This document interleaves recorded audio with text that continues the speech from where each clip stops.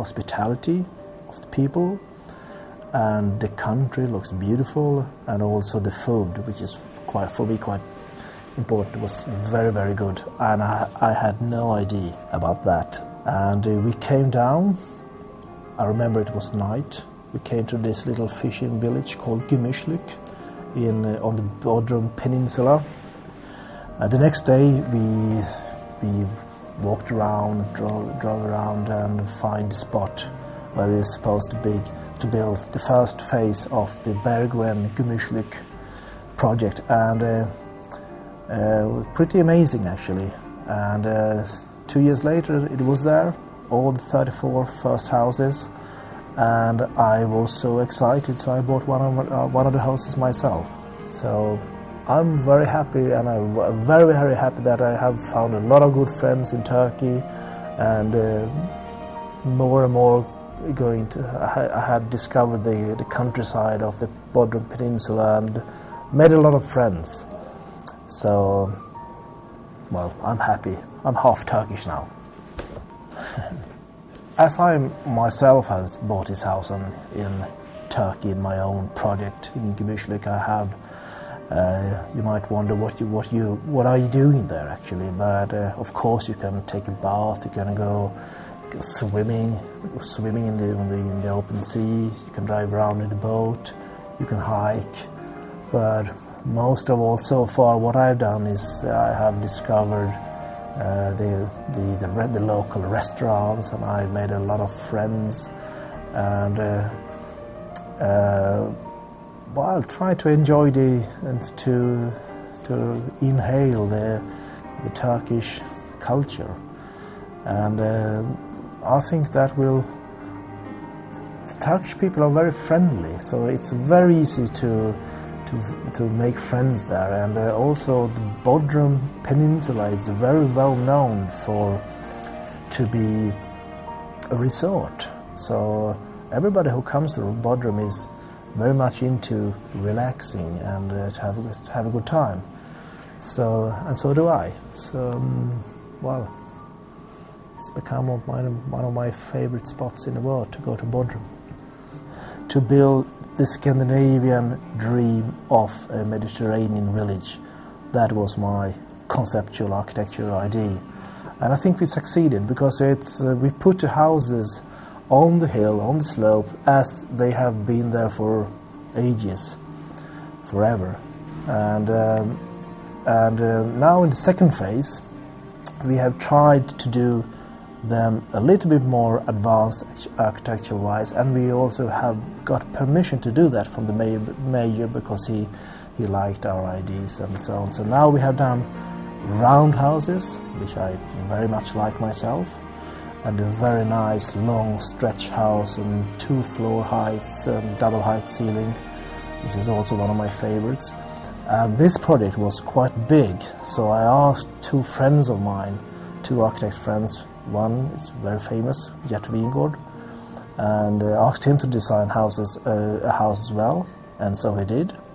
And I also asked my other friends from Norway, Gert and Vigsnes, to design a house as well. And the houses now we have done for the second phase are built in concrete and with light concrete blocks, and they are done in a very traditional way. You have the plaster on the inside and on the outside, and we have a very, very nice local stone, which is kind of travertine, and which we have on all the flooring, and we have the shutters, and well, they are very well built actually, so high standard, and all the tops are made of marble, local marble, and so they're done in a way we're combining the traditional materials and a way of building in sites like this, but also the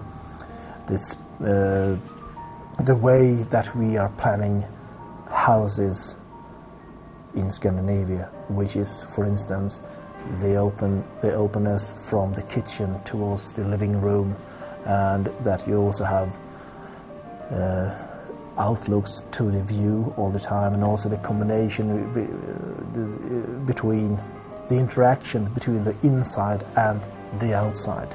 That's very important, because you spend most of your time out in the garden or out on the terrace. So the connection between inside and outside is very, very important. And I think we have succeeded, actually, because that's what life is about in Bodrum, to be outside.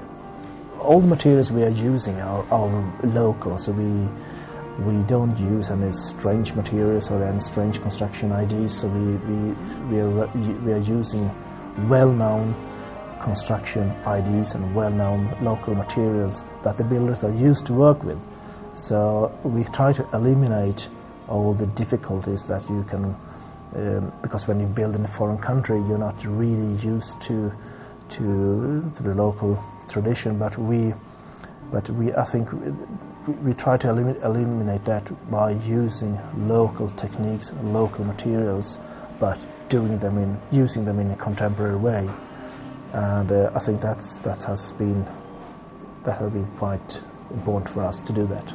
In the first phase, I felt so in love with the village and on my own project, so we decided to buy our own house. And as I'm the architect, I have the opportunity to be one of the first ones to choose the house. So I chose that house, and we have now also created a very nice garden outside. And many of my closest friends has become my neighbors. So Jukki is there, and Felix is there, and Pontus is there, and Maria is there, and so they're all my friends. And Isan is there, and Uluc is there, and the Esplund brothers are there. So, and my architect friends, Nils Nilsson and his wife, they're there. So, yeah, it's a lot of friends. It's quite nice, actually. I didn't thought that should be nice, but it is. When you're actually there, it's very nice to have a lot of friends around. Walk over, have a drink in the afternoon. Together we can walk down to the restaurant, take a morning swim in the pool. So the village has become quite lively in a short time, actually. So I'm going to go for Easter this year again. I'm going to spend my Easter holiday there.